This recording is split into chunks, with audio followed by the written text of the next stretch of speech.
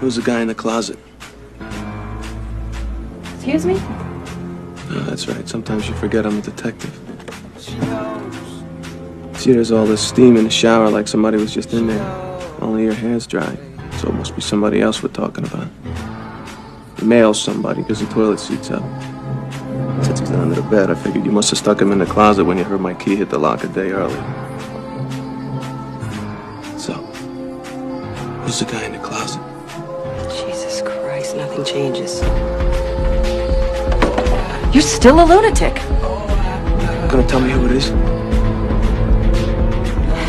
You want me to open the closet, Joe? I'll do it, okay? And then we'll both know that you're a fucking psycho. Is that what you want, huh?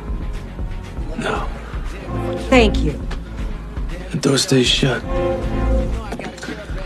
What I'm gonna do is count to 3. And then I'm gonna put a bullet in that door. You can stop me anytime by telling the truth.